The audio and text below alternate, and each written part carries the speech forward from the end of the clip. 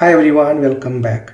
In previous lecture, we have understood how to create a functional components in a React application. In this lecture, let us understand how to create class components in a React application.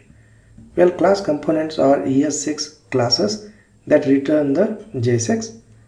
Class components extend the component class from React library. In case of naming convention, class components always starts with a capital letter.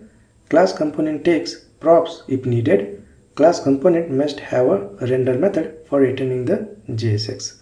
Well, let us go and let us understand all these points with an example. Alright, so as per these points, let's create the class component. So let us head over to VS Code IDE over here and look at here. I am using VS Code and browser simultaneously in the same window, so that whatever the changes I do in the React application, that will be reflected in the browser right here. Okay, so this is the good way to teach. So here I am using browser and Windows simultaneously in the same window. So in order to understand the class components, let's create a new file. So here go to src folder, go to components folder, and within that let's create a new file. Let's call it as greeting.js. Next, let me maximize this. Next, within a greeting.js file, let us create a class component. Well, as I mentioned, class components are ES6 classes that return the JSX.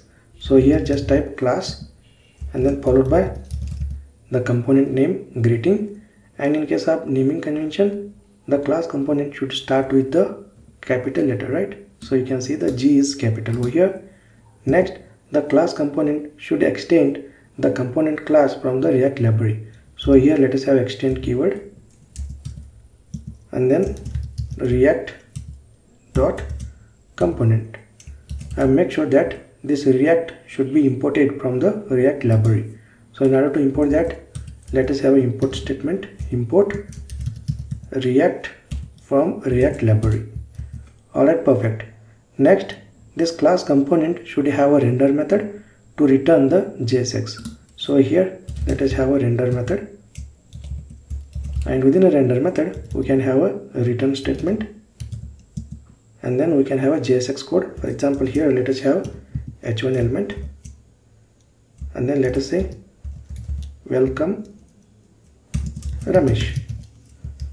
Okay, perfect. Now we have created a class component. Next, in order to use this class component in other components, we have to export this class component. So here export default and then component name, that is greeting. Perfect. Next, let us use this greeting component in an app component. So go to app.js file, and here let me comment out this welcome component, and here let us use greeting component. So here greeting, and make sure that greeting component is imported at the top. Alright, perfect. Next, save this file and look at here the changes in the browser. Welcome Ramesh. And if you go to the greeting component, you can see welcome Ramesh. So this is the heading displayed in a browser. Next, if I change from Ramesh to Umesh and save the file, and you can see the changes in the browser, welcome Umesh. It means we have successfully created the class component. Okay, so look at here the syntax again. Class components are ES6 classes, and class component should extend a component class from a React library, and the class component should have a render method to return the JSX code. Alright, and in order to use the greeting class component in other components, we have to export it using export keyword, and in order to import these greeting components in other component, we have to use import keyword. Next, this greeting component is reusable, so we can use this greeting component as many as times we want in the React application. For example, here let me use greeting component one more time, and you can see the changes, welcome Umesh. Okay, next we can use props to transfer the data from parent component to child component. So in our case, app component is a parent component, greeting component is a child component, isn't it? So from app component we can pass the data to the greeting component, and we can access that data by using props. For example, here let us use name property and then pass the data, let us say Ramesh, and for this greeting component also let us use name property and then let us use name Umesh. Perfect. Next, in order to access this information, we can use props, right?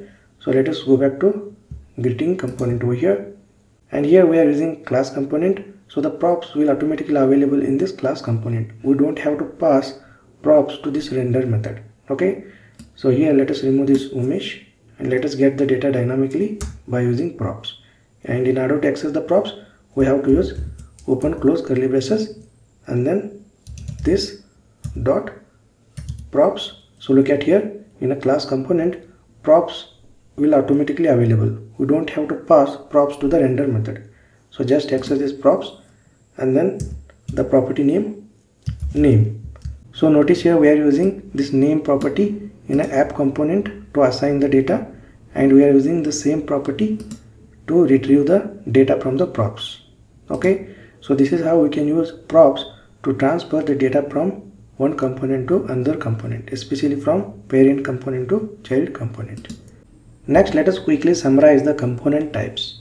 We create a functional component using JavaScript or ES6 arrow function that returns a React element. For example, here we have welcome functional component that we have created using JavaScript function, and this welcome component returns a JSX code. Next, we can also create a functional component using ES6 arrow function like this. For example, here we have welcome functional component that is created using ES6 arrow function. And on the other hand, here we have a class component that is created using ES6 class, and whenever we create a class component, that component should extend the class component from React, and this class component should use a render method to return the JSX code. Okay, so this is how the difference between functional component and class component. Next, you may have a question like which component type is recommended to use. Well, React team recommend to use functional components to build the user interfaces, and most of the React developers prefer using ES6 arrow functions to create the functional components. Well, in this course also we are going to follow the same. We are going to use functional components to build the user interfaces. Alright, so whenever you work on React projects, make sure that you use functional components to build the user interfaces and try to use ES6 arrow functions to create the functional components. Alright, great. In next lecture, we will see how to import and export components in a React application. Alright, great. I will see you in the next lecture.